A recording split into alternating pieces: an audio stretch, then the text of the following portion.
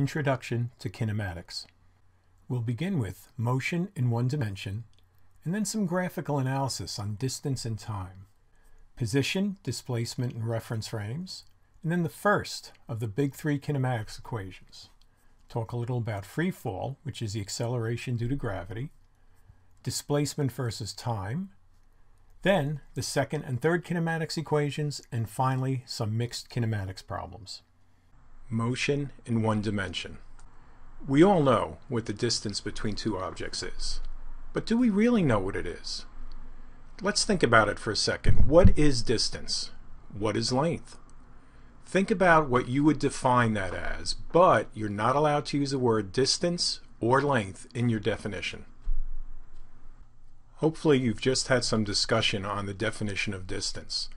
And unless something really incredible has happened, you've been unable to define distance without using the word interval or distance or length. That's because distance is a fundamental part of nature. It is so fundamental that it's really impossible to define. We all know what it is, but we really can't say what it is. But we can compare distances. For example, here's a little sign marker that says Boston is that way, Seoul is this way, about 34 miles, Coney Island's like 7,000 miles this way. So what we're doing is we're coming up with a location, Boston, Seoul, Coney Island, etc., saying which direction it is. We're pointing, okay, because again, it's very hard to define what direction is. And we're giving a number value that is comparing the locations of these two objects. And see, it's even hard to say this, but we are comparing distances. So we can compare the distance between two objects to the distance between two other objects. On the previous slide, we could see how far that marker was from Seoul, and we also saw how far it was from Coney Island and several other points of interest. So for convenience, and so we can talk to each other and compare distances, we will create standard distances. This way, everybody who talks about it, we can make sense of it and come to an agreement how far things are apart. For physics, we will be using meter as our unit for measuring distance. It's been accepted as a universal standard throughout the world, so everybody knows what it is. Again, we haven't defined what distance is, but it will allow us to work with it. We'll be using the meter as our standard for measuring distance. This drawing here, is half of a meter stick. You probably have several of these in your classroom. And you can see it has numbers 10, 20, 30, 40, 50. Those are centimeters. And there are 100 centimeters in 1 meter. So this mark here, where you have 20 centimeters, this is 0.2 meters from here to here.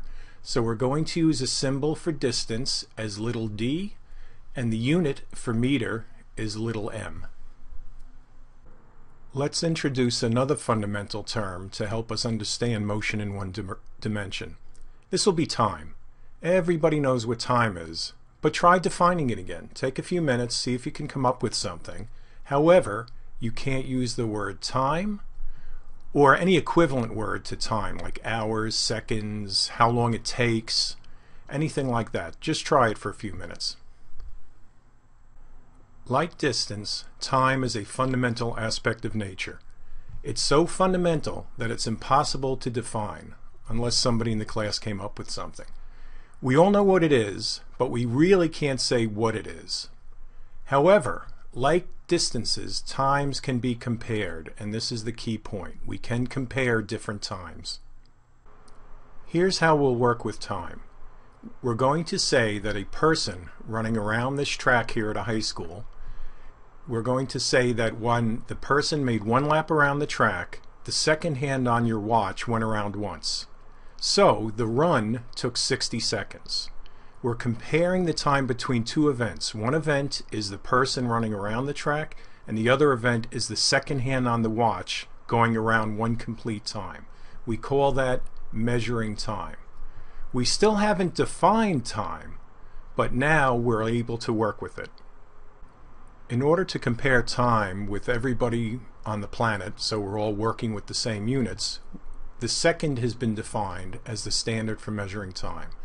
The symbol for time is a lowercase t, the unit for a second is lowercase s, And here's a second hand on a watch, and if it keeps going this way in a clockwise direction, by the time it gets to the top, this time interval is 10 seconds. You can click here for a nice video on how to measure time and distance. We're going to define a quantity now that is not a fundamental aspect of nature, but is the ratio of two things that are. Speed. We're going to define speed as the distance traveled. Remember, we really can't say what distance is, but we can compare it to other distances, divided by the time. Same on that, we can't really define time, but we can compare it. So, the distance divided by time, we're going to define as speed. We'll use S here for speed, D for distance, T for time, and don't confuse this S with the S we have for seconds. Okay, when you see it in this format, that's speed. Again, speed is not a fundamental aspect of nature, but it is a ratio of two things, distance and time, that are. We need units for speed, and the way we're going to do that is take the equation for speed. Here it is, speed is distance over time. We will put in the units for distance, which are meters, units for time, which are seconds, and we're going to say that the unit for speed is meters per second. And we can leave out the ETERS and the rest here on seconds and just put M over S. That's read as meters per second, and that's the unit for speed. In physics and many other disciplines, you will need to find an unknown quantity based on some given information, which we'll abbreviate as givens. Here's a good approach. Identify and list the givens and the unknown. Draw and label a diagram of the situation. Select a formula containing the givens and the unknown. Cross out terms that are equal to 0. Then solve the formula so that the unknown is alone on the left side of your equation. Finally, and see it's all the way down here at step 6, substitute in the givens with their units. Calculate the value of the unknown, including its units. And finally, box, underline, circle the answer with its units so your work is clearly visible. A car travels 50 meters in 20 seconds. What is its speed? Answer on the next slide. We start by listing the givens. D is 50 meters, T is 20 seconds. We want to find the speed, so we use the speed formula, distance over time.